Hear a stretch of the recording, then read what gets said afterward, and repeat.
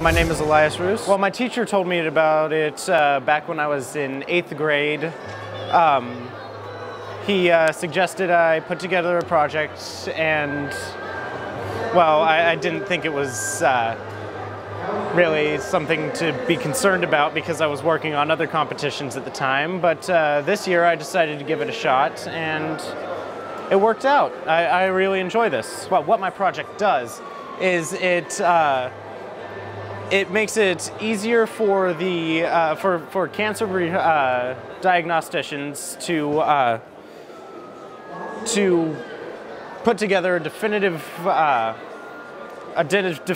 answer as to whether or not the person actually has cancer, or whether or not a cancer will develop in the future.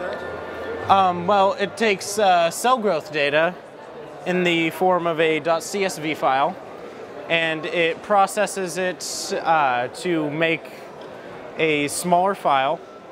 So it takes it from about 22,000 genes, and the first process in which it takes a user-defined cutoff value and removes everything beneath that value, it takes it and cuts it down to about 10,000 genes.